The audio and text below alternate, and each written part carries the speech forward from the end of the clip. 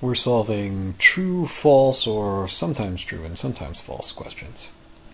The road structure in a reasonable city forms a directed acyclic graph, where intersections are nodes and there is an edge heading in the direction of each one-way street and edges leading both ways for each two-way street.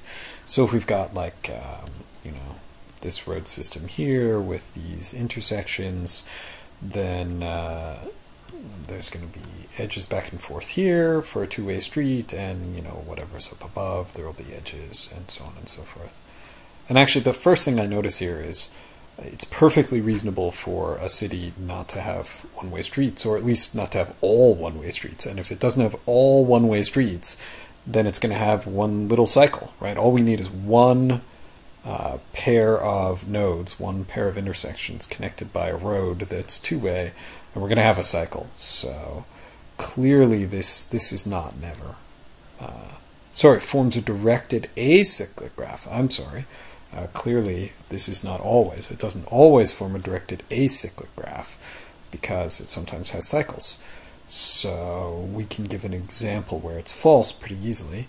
Let's come back to that though once we know whether it's sometimes or never. Let's see. Could it be a directed acyclic graph? I mean, imagine you have an intersection and this leads to another intersection, and it's acyclic, but it's not a tree, which means things can come back together. So this kind of looks like one-way streets. Except any downtown I've ever been in with one-way streets, there's going to be like a one-way street this direction, and then the next block over there's a one-way street the other direction. And there's a reason that there are streets like this, because you want to be able to get back to where you started from. I mean, imagine you start right here, right? This is home, and here's work over here, and you get to work, and if it's a directed acyclic graph, you can never get home again once you go to work. Because if there's no cycles from any given node, you can never return to that node once you leave it. That just makes no sense. That is not a reasonable city. So let's give an example where it's false. I kind of like this example, but you could also do this example with even just two nodes and one street between them that's two-way. That would work just fine. So there's one with 4 intersections and a one-way cycle of streets. Okay, and then we have to briefly sketch a proof as to why it's false.